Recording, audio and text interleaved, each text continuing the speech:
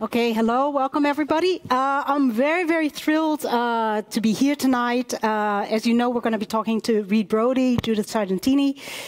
Reed Brody has been working since the 1980s to get our governments to implement their commitments to human rights and justice through law. And Judith Sargentini is a Dutch politician who's also for years with great passion been working at the European level to get our union to implement the international development and human rights values that we've made central to our identity and to our laws. So I was thinking about this, while this is the night of dictatorship, what we're actually going to be talking about for the next hour isn't so much how dictatorship works, but rather how those who violate human rights on a massive scale, the dictators, right, can be held accountable for what they do. The evening, the way I've envisioned it, I'm going to see a little bit how it goes, but you start off with an idea of how something's going to go, and then it can go in different directions, is that the evening is the next hour is in 3 parts. In the very first part, I'll be talking a little bit with Reed Brody. I'll be introducing him a little bit more and then asking him some questions. And then after about 10 or 15 minutes, I'll be telling you a bit more about Judith Sargentini, and I'll be bringing her into the conversation. We'll have a conversation for about 20, 25 minutes, and then we'll be opening up the floor for the final 10 minutes for questions. I think if I look at you, I can imagine that we might have more questions than we have time for. I think the time anyway tonight is going to go very, very fast. But I'll try and take a few questions at the end, the final 10 minutes. Reed Brody, your counsel, your spokesman for Human Rights Watch, and for many years now, you've been really on the cutting edge of working to create institutions and precedents for bringing dictators to justice. And I think that's one of the things that's very interesting, is precisely how your work has been taking place at the cutting edge, where things are being developed that did not exist some years earlier. You began in the 1980s reporting on Nicaragua to the point that the US funding for the Contras was ended. It created such a scandal, right, that funding had to be ended. You later lobbied the UN to be tougher on governments in Haiti, Iraq, and Indonesia. You worked with Mongolia to develop an effective democratic constitution, and I think that starts to show also the range of your experience. You've challenged secret US prisons and the mistreatment of detainees during the War on Terror. And you helped to persuade the British House of Lords to strip Pinochet of his immunity, which led to his trial. And I think you've doggedly, right, with conviction and persistence, challenged a veritable who's who of global dictators. And I think it's very nice to mention a number of these, not just Pinochet in Chile, also Jean-Claude Duvalier of Haiti, Alfredo Stroessner of Paraguay, Pol Pot of Cambodia, Suharto of Indonesia, Saddam Hussein of Iraq, and Omar al-Bashir of Sudan. So I've seen, right, a number of times, you might have even been advertised, I think, for this talk, right, as the dictator hunter. Yes, Reed Brody, the dictator hunter. And so let me just start with that kind of a question. How did you become this, a dictator hunter? Well, I mean, it's a lovely title, and it's but it doesn't really, I think, translate the serious and constructive work I do with victims who are seeking justice. But it began you mentioned the Pinochet case, and in 1998, a couple of months after the International Criminal Court was voted on in Rome, in October 1998, the former dictator of Chile, Augusto Pinochet, was arrested in London on a warrant from a Spanish judge for crimes committed or allegedly committed 15 years earlier in Chile. And I ran to London on behalf of Human Rights Watch, where we were admitted together with Amnesty International, because Pinochet immediately challenged his arrest and said, "You can't arrest me. I was a former head of state. I have immunity." And we realized that this was really going to be a cutting edge. Just coming back from Rome, we realized this was what the world could start to look like. And we spent several months at the House of Lords. So Pinochet challenged his arrest before the courts. It went up to what was then the Supreme Court of England and Wales, the House of Lords. And the House of Lords ruled that under international law, under the UN Torture Convention, Pinochet could be arrested anywhere in the world, despite his status as a former head of state. And you know, that was I mean, I described that for as much to the delight of the press people at Human Rights Watch as a wake-up call for dictators. But what it really was a ray of hope for activists around the world. And it's hard to overemphasize the effervescence in the human rights movement with the arrest of Pinochet. And this was a case that was brought by Chilean exiles in Spain. And then we started really to see, you know, how could we use this tool of international justice to bring to book, you know, tyrants and torturers who seemed out of the reach of justice. And that's how all these other cases began. And the Chadians and other people started coming to us and saying, what about Stroessner, who's there? And what about Idi Amin? And what about, and you know, most of the cases I've worked on, I have to say, failed miserably. But some of them have succeeded. Yeah, and why do you think that? What changed, right? Why? Because we've had many dictators. We have atrocious violations of human rights. What changed that suddenly this was possible when it hadn't been possible before? It was possible in London. I mean, the laws have not changed. What counts in the Pinochet case and in each of the other cases that I've worked on or tried to work on is generating the political will, the political conditions to make it happen. I mean, Pinochet had been to Holland, by the way, the year before he went to London. And he left. I mean, there were Dutch activists who tried to get him arrested, but he wasn't arrested. And the question is, and I'm sure, you know, if he had gone to other countries, which he was, I mean, England wasn't the only country he visited. But what had happened, well, first of all, the case was in Spain, and you had in Spain a huge political consensus around Chile. People knew who Pinochet was. There was a strong, and you had a judge, Baltasar Garzón, who was very active. The conservative Spanish government had no desire to have this happen. But the Spanish public, because of its affinities, because so many Chilean exiles were living in Spain, were very much in favor. Pinochet went to London, as he had each year when Margaret Thatcher was the prime minister, but this time Tony Blair was the prime minister. And whatever we may think about Tony Blair in retrospect, at the time he had just been elected and was promising an ethical foreign policy. And so Pinochet comes, the Spanish asked for his extradition, and it became a huge political issue in England. But it was something that Tony Blair, as he was moving to the center and to the right, could give to his supporters and say, you know, in fact, David Mendelsohn, what's his name? Mendelsohn said, you know, this is, you know, he said this is, you know, the Labour Party, Margaret Thatcher, the party of the dictators, and Pinochet and people like that. So it's a question of political will. Each of these cases, even, I mean, while Pinochet was in detention, we were approached by, I was approached by a group of South Asians who had been expelled from Uganda, who wanted us to go after Idi Amin, who is now in Saudi Arabia. Right. Okay, we went to see the Saudi ambassador.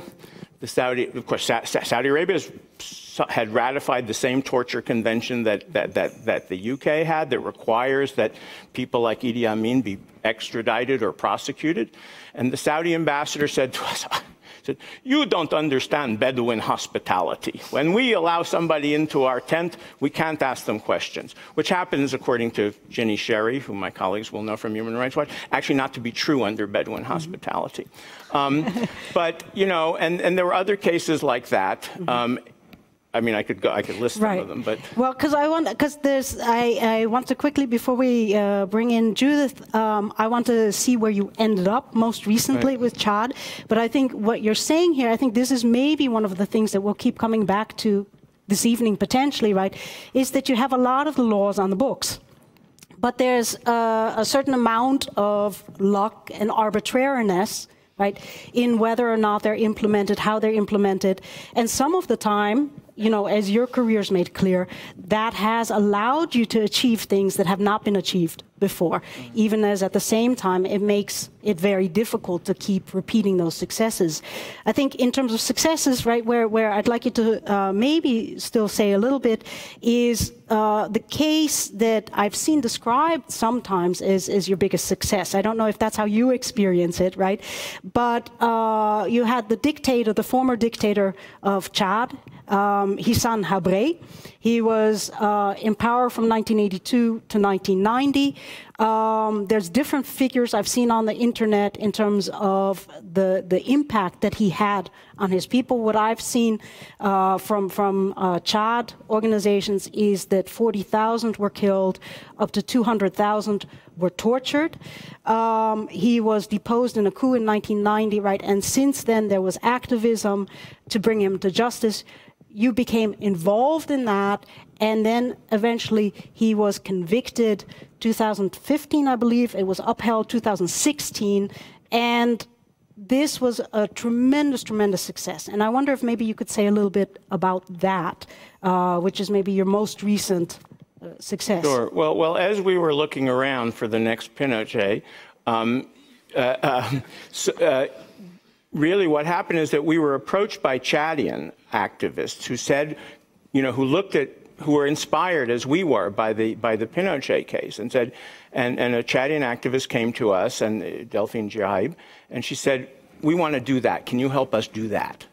And you know, there was a group of survivors, and I won't give you, it's 18. I worked on the case for 18 years, so I won't give you the whole the whole story. But essentially, we worked with them to tell their stories, and the case went to, we filed the case in Senegal. Senegal threw the case out. We went to Belgium. The Belgian law of universal jurisdiction was repealed, but then it went to the African Union. It went back to Senegal. I think the tagline here is that victims came together, created by campaigning around the world, created enough pressure on the African Union and Senegal so that in 2012, the International Court of Justice in The Hague ordered Senegal to prosecute Habre. The new president of Senegal, who was one of the many people that we had lobbied together with the victims over those years, agreed to establish a court. And as you say, I mean, Habre was prosecuted. It was a case, and I think this is the singularity of the Pinochet case, of the Habre case, of cases like the Dictator, Rios Montt in Guatemala, is that these are cases that are driven by the victims, not by an international court. And the victims were really drove the narrative of this case. And when each time it looked like something was going to happen, for instance, when the Belgians repealed the law on universal jurisdiction, because everybody was being sued in Belgium, Sharon and Arafat and George Bush and everybody. Suleiman Gengeng, one of the survivors, who really, this case is the symbol of this case, a man who, as people were dying around him in Hissene Habre's jails, took an oath before, a very religious man, that if he ever got out, he would fight for justice. Mm-hmm. And he went to the Belgian, he went to the head of the legal commission, met with the foreign minister, looked at them and said, wait a second, you know, we've been fighting for years. We went to Senegal, they threw us out. We came to Belgium, a Belgian judge started investigating. We thought that you were going to give us justice. And now you're telling us no, because of George Bush, we can't, you know, have justice. And I remember the president of the legal commission, la Commission des Lois in Belgium, no, Mr. Gengeng, no, we'll find a way to save your case. And so when the law was repealed, it was repealed in a way that allowed the Chadian case to continue. Mm. And because of that activism, we had in Belgium an interparliamentary committee, Walloons and Flemish, socialists and conservatives, in favor of this case. And so then when Senegal didn't move the case forward, the victims went back to Belgium and said, now you have to take another step. And Belgium took Senegal to the International Court of Justice. And so it was a case really driven by the victims, in which the entire trial, I'm sorry, I know I'm taking time, but, in the International Criminal Court, and we have Titska Lingsma, who's written a book about the International Criminal Court here, but, millions of people have been killed in the Congo. Mm-hmm. The International Criminal Court gets involved and decides that it's going to pursue that warlord over there and that warlord over there, and that's it. When the victims are in the driver's seat and the victims are deciding what the case is about, they say, no, you have to make sure that the Muslim victims, that the Christian victims, that these victims, that that. And it's a very different kind of justice that results, whether it be the dictator of Guatemala tried before the Guatemalan people or the dictator of Chad tried as a result of the Chadian victims. Yeah, and I think that's a very interesting point, especially if we bring in Judith now, who's working very actively in Europe, addressing a number of these issues, but from a bit of a different angle. And so where I wanted to start, because initially, say, the idea had been, because Judith has a lot of experience with Africa, to start with, just to tell you more generally, right, she worked, after she went to university, she worked in an NGO that was fighting the trade in conflict diamonds. Since 2009, you've been a member of the European Parliament, where you're a coordinator in different committees that are very much committed to issues of civil liberties, justice and affairs. That's one committee. Another one, the Committee for Development, also the Committee for Human Rights. You've been very visible, at least within my space, working on behalf of migrants and refugees within Europe also. Right? You're known to have said Europe should be a home. It should not be a fortress. And at the same time, even as you've been quite active in that field, you've also have a long history of relations and engagement with Africa on the ground. You're a member of the delegation that maintains relations with South Africa, the delegation that has relations with the Pan-African Parliament. You've done a lot of work on development, and you were in Chad itself earlier just this year. And so now I'll tell you, in terms of discussions possibly going in different directions. So the idea had been, let's talk about Chad. She's telling us what to do. Well, no, I'm leaving it open to you. I'm opening the door to you, right? Because the idea had been really to see, what your take was on Chad. I think I'd like to see that. But at the same time, I know that Judith, just last week, she was engaged within the European Parliament. She initiated the procedure within the Parliament, right, that is necessary to take away the vote of Hungary in the Council on the basis of developments that are taking place in Hungary right now, which are undermining democracy, undermining the commitments to human rights that we have within Europe. So I think the issue, right, that's right in front of you is this strong engagement right now within the European context. And I think there's a number of questions that come up in terms of political will. Exactly. And so, yeah, so I'd like to kind of leave it up to you, because you have that direct experience just a few months earlier in Chad, maybe to talk about, what have you seen of the impact of this great achievement in Chad on the ground when you were there. But should we talk about political will for a sec? I'd be happy to. Because I think that's the thing. The two examples you're giving are great. Very inspiring. But these were dictators that were ousted or left and were in exile. Whereas there are a lot of dictators or authoritarian leaders that are still there and that are actually being ignored or even protected. Yes, I was in Chad. And actually, a couple of months before that, just before the elections, I was in the Gambia. And those are, Chad is a police state. And it's still not great, but we're absolutely looking away because Chad is a country surrounded by even more conflictuous countries: Niger, Nigeria, Libya in the north, Central African Republic in the south, and Darfur, Sudan in the east. So, and Chad sees itself as a stabilizer of the region. They spend an awful lot of money on their defense. their police, their military. They have blue helmets for the UN in all kinds of places. And when it comes to that, I think you could say they're doing actually very good work. But we're ignoring the state of the rule of law and the state of the country is in when it comes to democracy, because they're playing the role of stabilizer in the region. We're looking away, which means that the country can continue on this road, and you don't know what will come from that. And another example is the whole debate around countries in the north of Africa. The speaker earlier this evening spoke about countries and the what was then called Arabic Spring. Well, let's take Egypt. Mubarak is ousted. There are elections. Morsi wins. Morsi is representing the Muslim Brotherhood. Not particularly friendly party, but not my type of guy, but he was elected. Morsi is trying to function. I have actually been with an official delegation to Cairo with then Lady Ashton, who was leading the European External Action Service, to talk about development and cooperation and democracy, which was really kind of a strange situation with President Morsi, but we were there. Half a year later, there's a coup d'etat by Sisi, who is now the president. I would call him Mubarak 2.0. It was a coup d'etat against a leader that was elected in that country. And there was nobody in Europe that wanted to use the word coup d'etat. We had a debate in the European Parliament. I was doing the debate for the European Greens. I was the only one using coup d'etat.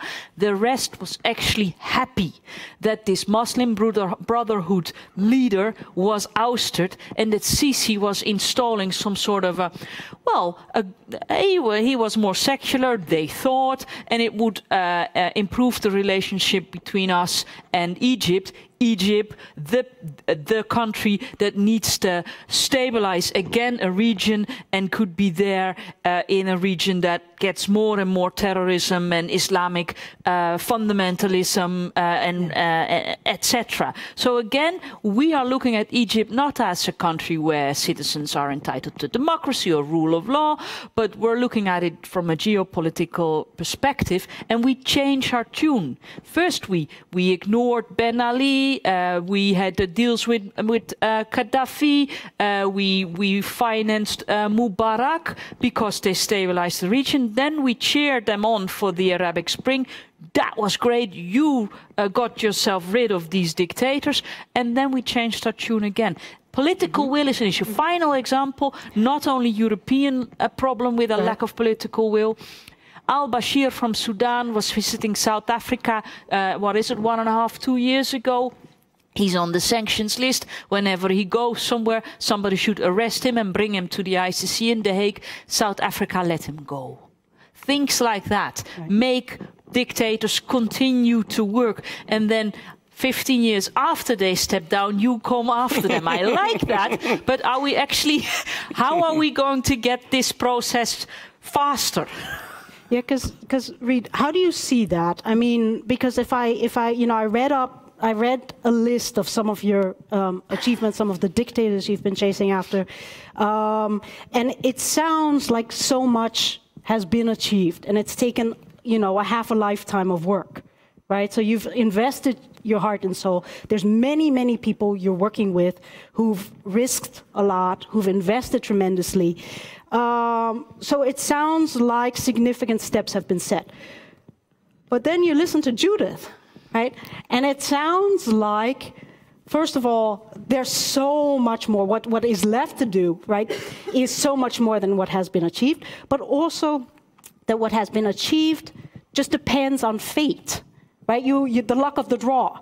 So, you have 50 dictators, and then it depends on who's willing to support you in tracking down 1 or 2 or 3 of them. But do you see it like that? Faith, eh? I think that is a lack of political will, or somewhere a little bit of political will. Because faith sounds much too... No, it's fate which dictator gets chased, because that's what I'm curious about is, I mean, it's very clear, Reed was telling us what are the specific circumstances with Pinochet or the specific circumstances with Habre, right? But in each case, there's very specific circumstances, but if you look at the total picture, it looks like it's a matter of luck which few dictators are actually prosecuted and which ones, you know, have, you know, the political protection that they're not, you know, is it a matter of luck? Which of the dictators are going to get prosecuted? I mean, no, it's a matter of, I think it's a matter of political will. I mean, I think Judith is right. I mean, you know, Hissene Habre was supported by the West. He was brought to power by Ronald Reagan, first covert operation of the Reagan administration before the Contras in Nicaragua and Savimbi in Angola. And the West supported Habre because he was the anti-Gaddafi. And 25 years later, the West is supporting Idris Deby in Chad for the same reasons that Judith said, because he's our battleship in a very dangerous region. I think, and you know, the tools, the prosecutorial tools that are in the hands of activists only work against former dictators. It's true. I mean, which is what but you know, the thing is that it is what we do. First of all, what we do is accessible. So just as the Chadians came to us and said, we want to do that, now the hope and the reality is that people are coming to us and seeing what the Chadians did and say, we want to do that too. And in fact, you mentioned the Gambia. I organized a meeting between the Habre's victims of Chad and the Gambian victims of Yahya Jammeh, and now they are starting the road to bringing Jammeh back and bringing him to justice. So it's an accessible tool. But you mentioned I mean, I think the ICC, the only people who can go after sitting heads of state are the ICC, and I think, you know, it's certainly a hard slog. But what I feel the ICC does not do, and you described the moment when al-Bashir was in South Africa and there was a question of whether he should be arrested. It got played out, as the ICC often does, as an ideological dispute between the international prosecutor and the Security Council and an African head of state. What was missing in that whole incident was the voice of the Darfuri victims. And that is what creates the political will. I mean, if you say to an African person, who do you want, who are you in favor of, the prosecutor or the president? Well, but who are you in favor of? The man who's come out of the dungeon or the guy who threw him in the dungeon?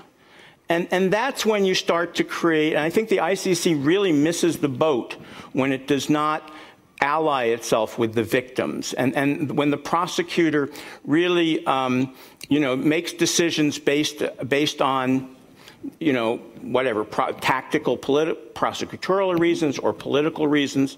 And it's a very distant kind of theoretical justice often. Right, and how there's different ways that it could be explained, right? So one of the things, for example, we talked about, and it's sort of in the story you're telling, not quite, but one could see it in there, right, is the question of the relations, about which dictators are prosecuted. There's been a common complaint coming from Africa, which has led some African countries to be interested in or actually step out of the ICC, right? Because there's a sense that when push comes to shove, which are the dictators who get prosecuted, for whom is there the political will? It's the African dictators. Yeah, but there's a very practical argumentation behind that, eh?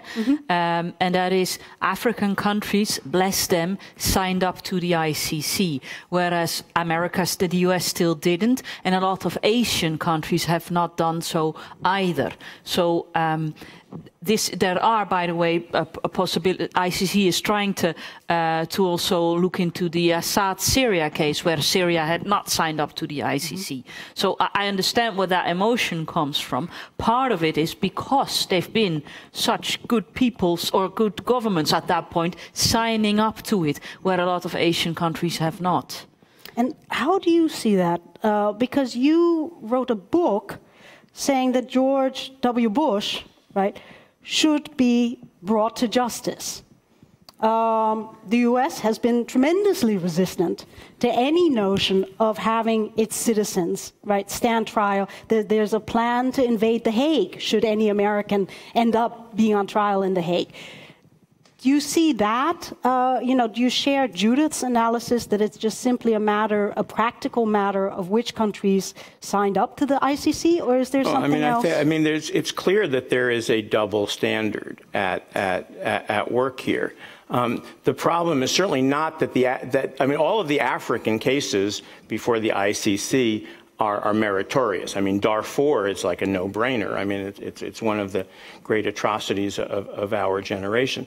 The problem is that that the countries, either the United States, not just the United States, but Russia, China, countries that are on the Security Council are basically protected from off the hook, as well as the countries who are protected by them. So the United States protects Israel, Russia and China protect Sri Lanka and Syria and North Korea. And yes, I'm not comparing what George Bush did to Darfur, but George Bush authorized torture. He authorized waterboarding. He sent people to Egypt under Mubarak, to Libya under Gaddafi, to Syria under Assad, in order to be interrogated and tortured. This is the textbook definition of torture. And if we say, that the United States can get away with torture, then it makes it easier, then we basically, when I'm sorry, but when Sudan commits torture, it's we expect that. But when the United States brags about committing torture, then the entire international system that we're talking about gets debased. And, unfortunately, it also undermines the architecture of international justice. It's very easy for a Sudanese leader or a Zimbabwean to say, oh, well, why don't you do... it's not the answer, but it's a very easy toss-off. And I think we in the West have an obligation. We called on Barack Obama to prosecute Bush and Cheney and Rumsfeld, and clearly he was not going to do it. I worked with other NGOs on cases that were filed in France, in Germany, in Spain, on Guantanamo, on the secret prison. In each of these European democratic countries, the government, in one way or another, intervened because politically it was too difficult to have these cases move forward. Yeah, because, Judith, I'm wondering, for somebody like you, your commitments are very clear. And at the same time, you're a European politician who's embedded right within a much larger structure. Would it be possible for a European politician like yourself to publicly express support for that kind of a project, to bring American leaders to justice? I guess it will be possible, but we're here at the night of Nacht van de Dictatuur, and I would not call George Bush a dictator.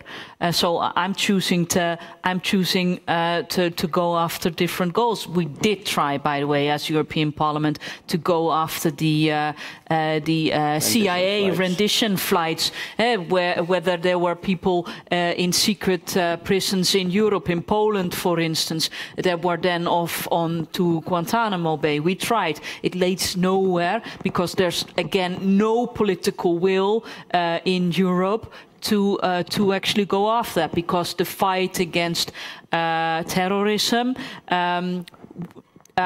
Well, and there comes a debate around dictatorship. The fight against terrorism morally legalizes things like the CIA rendition flights. At least that is not what I'm saying, but that's how it's perceived. Mm-hmm. So I'm looking, and I'm using this bridge now. I'm looking towards targeting those countries that have a sliding rule of law, a backsliding rule of law. And when it comes to what Europe can do and where we're looking ahead or looking away, I think Poland and Hungary are two examples right now where it is difficult to drill up the political will to say what is going on in a country like Poland, where the government pretty soon now will be the one source that can appoint a judge, and whether you should doubt whether the court cases in Poland are still fair, or a country like Hungary that from one day to another closes newspapers and brings again judges to an early retirement. Again, there, what's the state of rule of law, and are we willing to see it and act upon it? It's kind of difficult to be very principled towards, say, Chad or towards George Bush in the US if we're looking away what's happening very close to home. But just, this will be the last time I put pressure on you in this way. But I mean, if you weigh, for example, a government creating censorship, the way you're seeing the example that you were just giving, relative to a government invading other countries without the support of the international community, the UN, and so forth, and then in the process formally legalizing for itself the use of torture, right? Isn't torture, doesn't that go a number of levels farther than censorship? I don't think you can simplify the situation in Hungary or in Poland to censorship, sure. And I don't like to do this weighing. Actually, I'm just not willing to say here that this would be the right case for me to take on, because my choice is not going after George Bush now in the US. My choice is to look what I can do with Africa and what I can do in the European Union. But I'm not going to weigh here which sort of break of the rule of law is worse. Without, I'm not just simply not going to do that. How's that for you? Because that's political reality. Absolutely. Right? How is that for you? Well, I think when an American president, I mean, I have to say that I would be willing to drop the charges against George Bush. I mean, it's what we are facing now in the United States, incredibly, is so much worse than George W. It's so much worse than George Bush. In what way? How? Because this is right. Well, the question how do you weigh things? How do you weigh Trump? Well, first of all, it's now. Bush? Trump is now, and I think that. We are engaged in the United States in a battle for the soul of the republic. I mean, I'm quite actually at the moment optimistic that the republic will survive Donald Trump, assuming that global warming and nuclear war doesn't get to us first. But I've been incredibly impressed by the resistance in the United States. Trump, if Trump had his way, he would be a dictator. I mean, the only reason he's not a dictator is because so far the American people have resisted that. And he is only there for, what is it, 100 days, 140 days? So far. But, I think, frankly, the fact that in January that people came out on the streets on January 21st in the Women's March, that people came out to the airports right after the travel ban, that people besieged the congressional offices when he tried to take away their health care. I mean, obviously, he can do a huge amount of damage with the stroke of the pen and by legitimating Nazis and racism, and with the stroke of a pen putting 800,000 lives in danger. But the fact is that this is regarding the repeal of DACA, the protection that's provided to young immigrants who came when they were minors to the United States. And so under Obama, right, they were given a procedure was put in place where they could get 2 years of residency and work permits, and now Trump has ended that, and that means that there's 800,000 young immigrant Americans who don't know if they're going to be able to keep living in the United States. So that's. Obviously this is not over, and Trump is going to possibly name future Supreme Court judges, which I shudder to think, but. Right now, there is, that's the struggle that we're involved in the United States, and it's now. What I find problematic there is that There's been a gerrymandering going on, so redefining election districts in order for the right vote to come out, and that's not new under Trump. That's been going on for a very long time, and you can predict that continuing, which makes it more and more difficult. And the balance between the amount of votes you're getting and the amount of seats you're getting in Congress is getting completely out of balance. And with that, you're actually creating a system that continuously sees men like Trump being elected. And if I can bring this back again to a European debate, we've got elections in Hungary coming up in May, and Viktor Orban is going to win those elections. Not only because the system has changed over the years and the gerrymandering has been going on, also because opposition is in disarray, and it would really be nice if they get themselves together. But the longer a leader is in place, and the more he or she can maneuver him or herself in such a way, it's getting more and more difficult to get these people voted down, because you get into an incredibly legalized debate where they say we're sticking to the rules. Yeah, but they made the rules because they recently changed the rules in such a way that it would help them. And that I find very frightening. And that actually comes to a debate around dictatorship, or around sliding backwards in your rule of law. How come we see that happening? And we let that happen? Yeah, and and now we're getting into we've come to the end, and we're coming up to the next topic in a way of democratically legitimated dictatorships or dictator type regimes, or regimes that have aspects of dictatorships. So we know that you're working very, very hard now to do something about that, working also within the sets of laws and rules that you have in the European Parliament. And let me just finish by asking what project, I'm going to open up to the floor. You guys can be thinking about what kinds of questions you have, and maybe you can say, what's the project that right now you're working on? Where are you going from here? Well, I guess, I'm doing two things. I'm working with the Gambian victims. Right. On helping them get organized, helping them fight for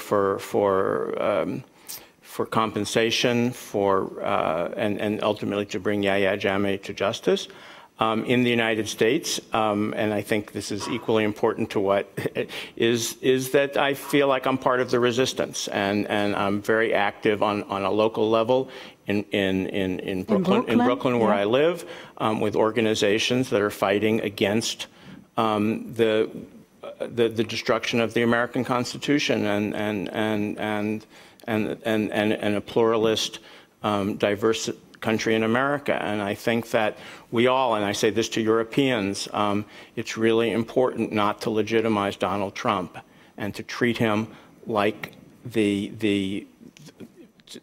treat him like the man he is, and not to give in, and to speak out.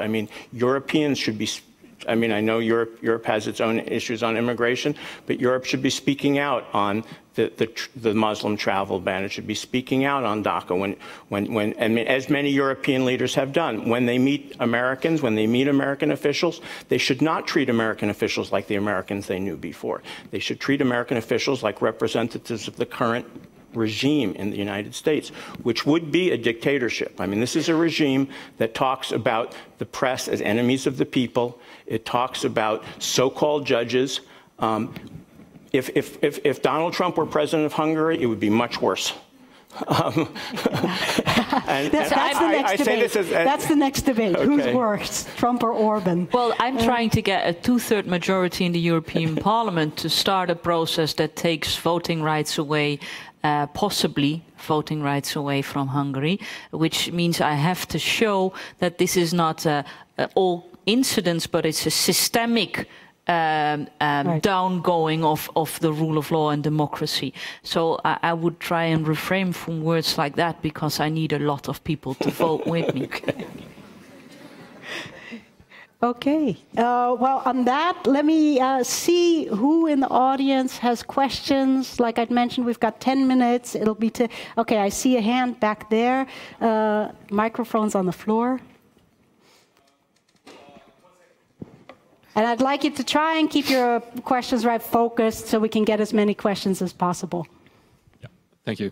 Well, I have a question for Mr. Brody, who said that the West has an obligation. He said that in between a few other sentences, and I'm not sure what he means by that or what the basis for that obligation is. The obligation to do what? Well, to prosecute dictators and to basically maintain law and order in the rest of the world.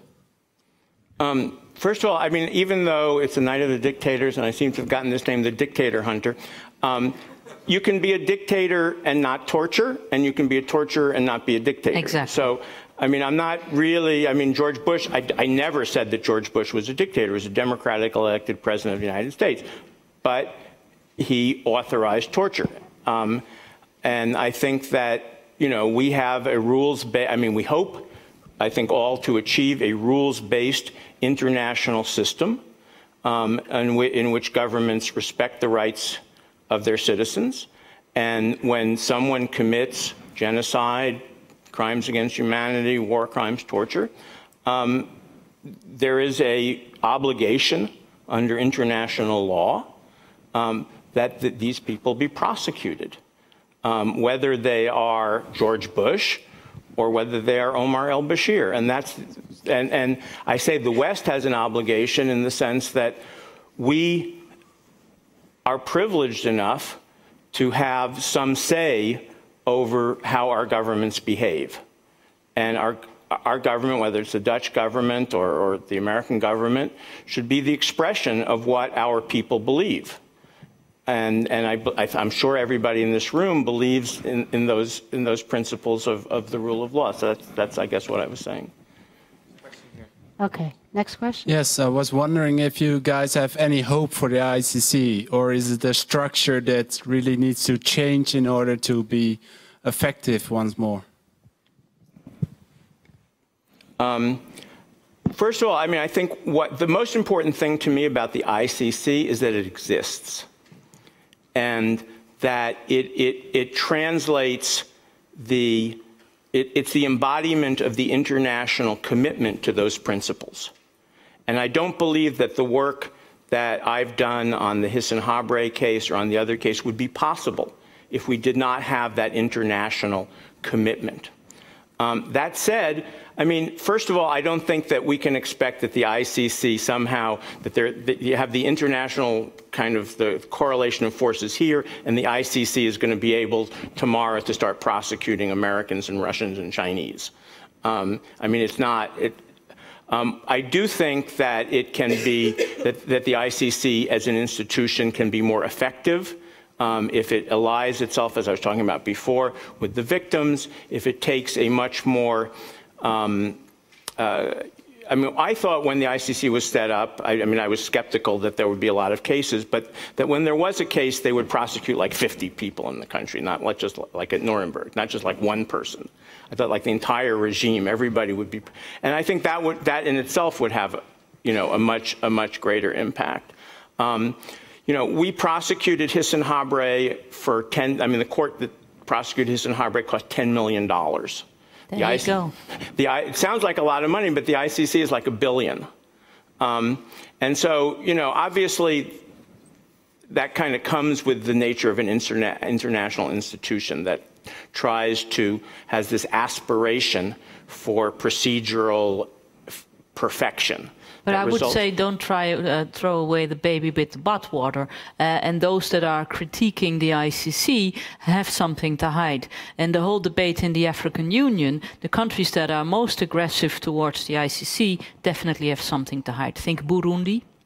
And the Gambia wanted out, but then surprise, surprise, what came as a very positive shock. The opposition won in the Gambia and they changed their tune. South Africa wants out, but South Africa at the moment has a very disturbed way of looking at itself and at the international society.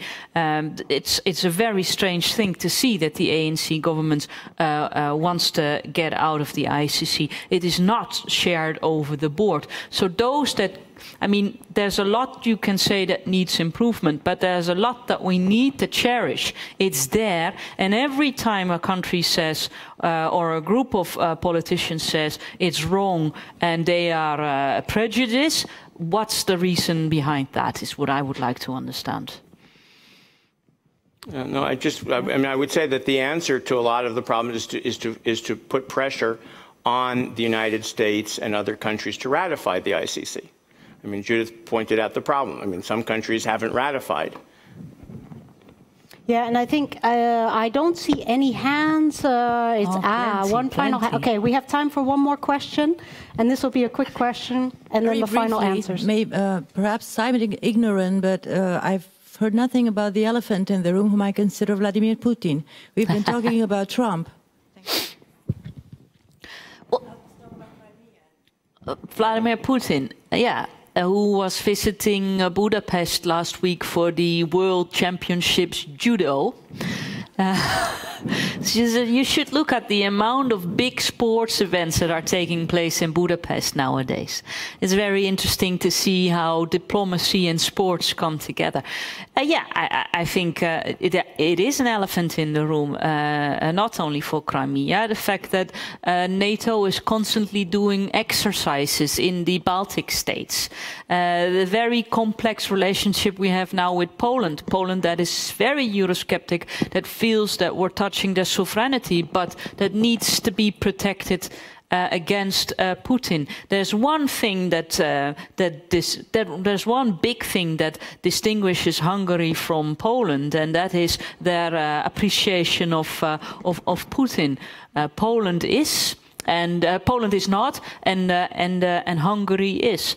And I think I changed my views on defense in the European Union. I come from a political party that always thinks we can cut defense funding. We changed our views here, and it has everything to do with what's going on in Russia. You're right; it's an elephant in the room. But it's such a obvious case of dictatorship that what else is new? Yeah, I can understand that. Yeah. Okay. Well, thank you. I don't know if you have a final word, Reed Brody. Are you going to be writing a book about Russia? Are you going to be writing? Yeah. No, well, I'm writing a book, but if I ever get around to it, but about some of my experiences fighting for justice. But yeah. Okay, very nice. So we have that to look forward to. Yeah. I think, and I think also what I was thinking about when we were talking about the ICC and a number of, in terms of looking at, decades of work that you've been doing, and the question that's come back about the problem of political will, the problem of how little has been accomplished relative to the vast amount that's left to be done. I think what's also important to remember is just that this is a multi-generational thing. And we have people in the room who are quite senior. We have people in the room who are quite young. And I think that's some of I don't hear that discussed enough about how is it that you transmit this from one generation to the next. And I think that both of you are playing a very vital role in that. So I want to thank you very much for being here, Judith Sargentini, Reed Brody. Thank you very much for the organizers of this night of dictatorship and bringing dictatorship to justice. And I want to mention, I know there's a film after this, right? Is it Ash and Money that's going to start in about 10 minutes. And then Tim, I think, can sort of round everything out. Yes, so for all the people who were who tried to go to the saloon and it was a bit too full, we have the film screening at the film hall, but if it's too busy, we also screen it in the salon. So if it's too busy there, you can go there. And I think the reason we chose this film is, I think, because it brings some lines together about what we've been discussing, namely how easy it can be for someone with populist rhetoric to gain a base, and how difficult it might be to shrug the democratic institutions off. And at the same time, it's a bit frightening, but at the same time it gives a bit hope because democratic institutions do fight back. And I think that's also what you are trying to do with the European Union and Hungary now. So I'd like to thank Markha Valenta, Reed Brody and Judith Sargentini. Give them a warm hand. Thank you very much. Thank you. And for those who go to the film, it's on that side of the hall. And for those who want to drink a beer, well, you've been there in the break, so I think you know where it is. Have a good night, and we'll see you later. Thank you. Bye.